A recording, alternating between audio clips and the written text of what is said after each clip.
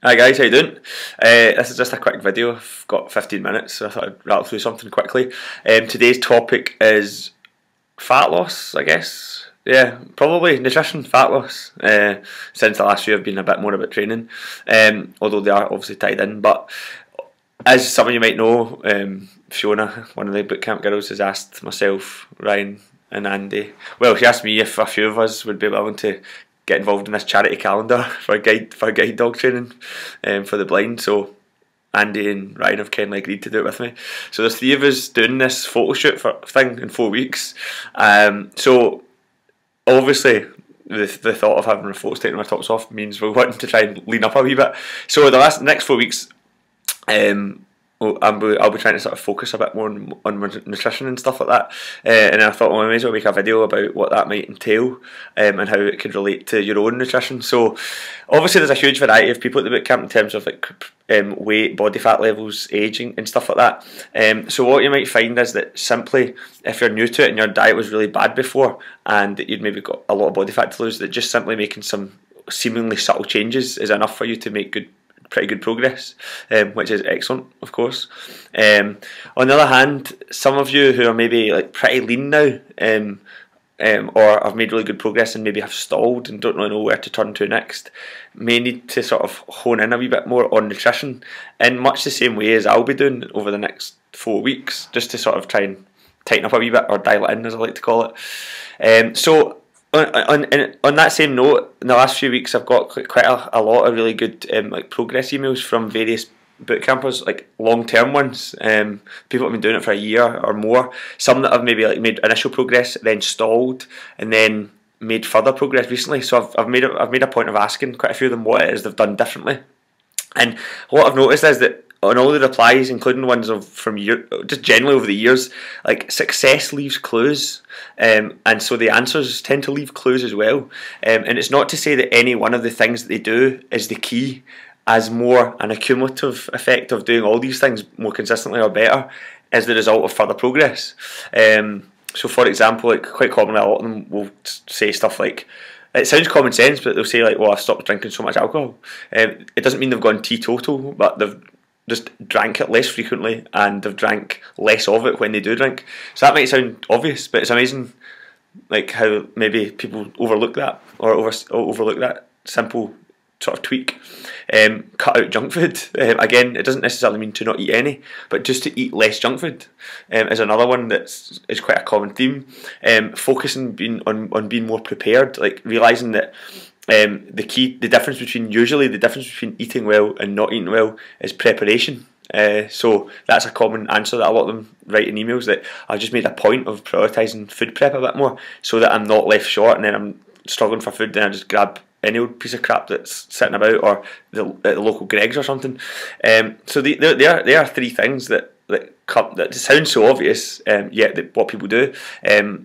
Quite a common one is I've tried to prioritise sleep a wee bit more. Now obviously if you're a new mum, I know there's about 70 new mums at the bootcamp. When I say new mum, within the first year, that's not something they can really control. Like how much they sleep is quite difficult. But if improving your sleep is within your control, then try that one as well. Just go to bed a bit earlier, instead of watching an extra episode of your favourite box set, which we're all guilty of, including me. Suits at the moment. I'm watching that guy Harvey Specter. He's my man crush at the moment. No, I shouldn't be saying that out loud, should I? Anyway, moving on swiftly. So yeah, so it's just wee tweaks like that. Obviously training consistently, like, so turning up for your sprint session every week. Just do it every week. Don't do it 1 week, then miss it next week, then do another week, then miss another week, then do another week. So try and get consistent with that, and obviously the training. So it's amazing what you can do, simple tweaks. But moving on from that, because generally speaking, everyone, whatever you're at, okay, your body will find its equilibrium, its point of where it's just what it sits at in terms of its body fat, and that is simply a reflection of the lifestyle you're leading. Good, bad, or indifferent. It's not. I'm not saying that in a judgmental way. I'm just simply saying, like, your body fat levels will just be a sort of reflection of how much food you eat and how much activity you have generally. Genetics plays a part, but not a huge part. It certainly isn't a reason or an excuse to not try and get leaner if that's something you want to do, especially if your health's at risk, or potential at risk further down the line.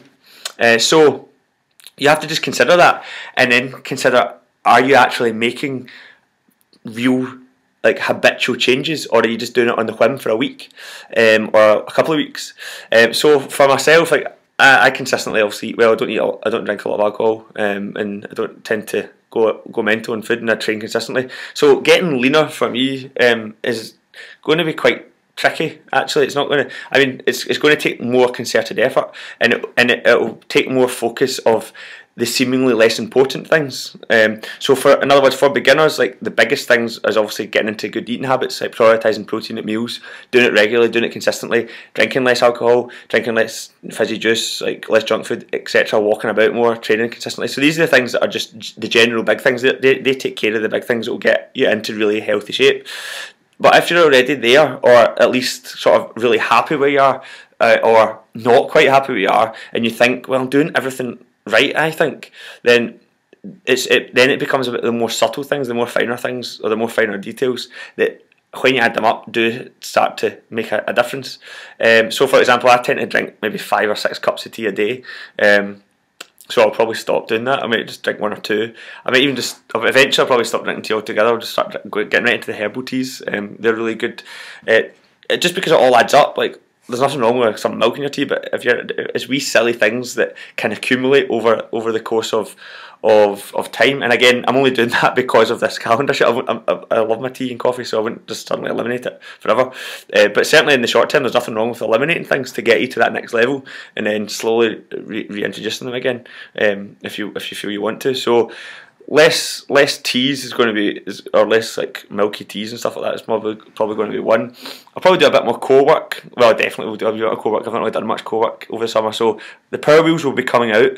On that note, the power wheels come out on Monday and Tuesday, by the way. The way we used them so much at last boot camp, so they'll be out from Monday or Tuesday. I'll probably start eating less dark chocolate. I'm addicted to dark chocolate, so I'll eat less of that. I'll probably have less ice cream. Like, usually have ice cream every week. I'll probably have maybe every fortnight or something like that. I'll just eat less sweets. Snacking will stop completely.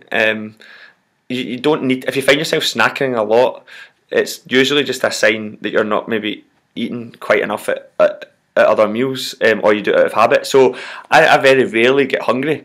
And when I do snack, it's more just out of a comfort or habit thing, especially at the end of a session, of a boot camp day or something. I'll come in, have a cup of tea and some chocolate and stuff, but that's more out of habit. It's not because I pure crave it. It's just, like, it's quite a wee comfort. So stuff like that I'll just stop doing for a while. I'll probably resettle things, like, instead of having a baked potato with tuna mayo, I'll probably ask for, like, baked potato with just chicken, like just plain chicken and a sprinkling of cheese, just because, like, obviously there'll be a bit less in the fill, and there'll be less fat obviously in the chicken than there will in tuna mayo. It's not that, but I do prefer tuna mayo. But for the next 4 weeks, if I want to make a bit more progress, I'll switch to a leaner version, which would be chicken. Things like that. Maybe try and use a wee bit less oil when I cook things. Maybe use a wee bit less butter when I cook things, or have. So it's wee subtle things like that can all add up. Especially if you are a snacker. Now, as I said, I'm probably talking more here to folk that are already already into really good habits on the more general way, and they're just trying to find things to sort of tweak further. Again, it might not be something as subtle as that. It depends on how strict you are already with your nutrition, I guess. And again, you don't need to do it. It's only if you're sort of like struggling or wondering why you feel like you've not changed much in the last 6 to 12 months, whatever, and you feel you deserve to. It might just be a simple case if you're just not eating quite the right amount of food. You're maybe just eating a bit too much, or you are overcompensating at the weekends and stuff. So I don't know, like, fat loss itself, like, you can't always be in a fat loss phase. You've also got to remember that it's a short term thing. So the vast majority of the year, I will never ever try and lose extra fat. It'll be maybe a couple of times a year at the most. It'll be more a case of just trying to build on performance and strength by fueling the workouts with the right nutrition, and not worrying about trying to lose. It's more about trying to get stronger and building muscle tissue. And by building muscle tissue, your body percentage will drop anyway, as long as your fat tissue doesn't go up. So that's worth thinking about, that you can't stay in a fat loss phase for long. And if you're constantly feeling tired, or you're constantly feeling like a bit down or drained physically or emotionally, you've got to remember that like a fat loss phase is also is a stress.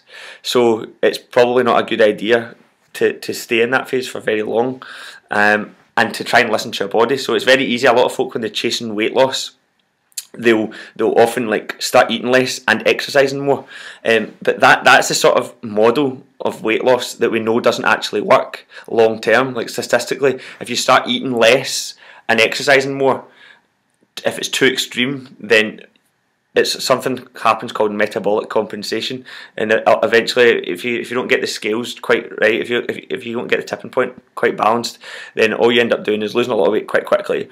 The weight that you lose won't all be fat, because you can only lose fat at such a rate. So so that means that if you're losing quite a lot of weight, a lot of the weight you're losing will also be muscle tissue, and then longer term there tends to be a bit more of a rebound effect. As soon as you stop the exercising more and the eating less thing, which a lot of folk tend to do. So it's about making sure you're not going to extremes.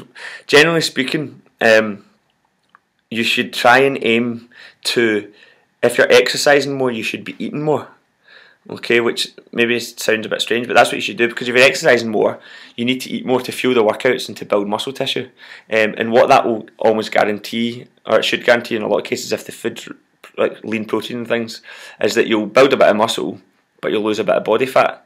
So the other option is that if you find yourself not exercising for whatever reason, maybe you're sick or you're ill or something's just stressing you out, then you just eat less. So in other words, your best bet is to eat less if you're exercising less, and eat more if you are exercising more, as opposed to if you're eating less and exercising more. That is not a very good idea, except for a very short space of time, which is going to possibly result in a fat loss phase. But it's a fine balance, because if you don't do it right, or if you do it for too long, you'll end up just losing too much weight and you'll crash. You'll feel like crap, your performance will drop, and you'll end up rebounding. So again, I don't really have an agenda every time I make these videos. I end up sort of talking in tangents a wee bit and just going off on different angles. So whether or not this is completely confusing you or not, I'm not quite sure, but you can let me know. But yeah, so consider what your lifestyle is in relation to your current sort of levels of health and body fat, and if you're not satisfied, then you need to ask yourself if you're making enough of a conscious, continuous, consistent effort to change the habits that have got you to where you are in the first place, if that makes sense. Because it's not just going to suddenly click, it's not going to suddenly just start changing unless you've changed your habits. If you've been the same way for a while, okay, if that makes sense. So bear that in mind, and those that have been made really good progress and then plateaued, you might have to recognise that the only way you're going to get further progress is by changing things again, perhaps by eating a wee bit less of certain things, or cutting out a few snacks, or whatever, or keeping your diet exactly the same but introducing more activity. But I would say don't do both. Don't at the same time add more activity in and eat less, because that's going to very quickly, like, it's going to be too much of an imbalance. So the key is to try and maintain some sort of level of balance and equilibrium, so that you're still maintaining like an energy level, a good energy. You should feel good when you're doing this, and it's only every so often that you should go through a sort of fat loss phase per se, where you're really trying to cut in and dial in a wee bit, as I'll try to do a wee bit in the next few weeks. But I'll do it subtly. I'm not going to, at the end of the day, it's just a photo shoot. It's not like I'm trying to go on a bodybuilding stage. I'm not a bodybuilder, so I don't need to get to 5% body fat, because if I do that, then I feel like crap and I won't be able to squat properly and I won't be able to sprint fast. So bear these things in mind. Again, as I say, I'm not getting agendas here when I make these videos, so which is maybe a bad idea. So if any of what I've said has helped, maybe let me know. But if you've felt like I've touched on things but not elaborated enough on them because I'm just kind of talking out loud, then let me know and we can perhaps go into a bit more further detail of things. Thanks.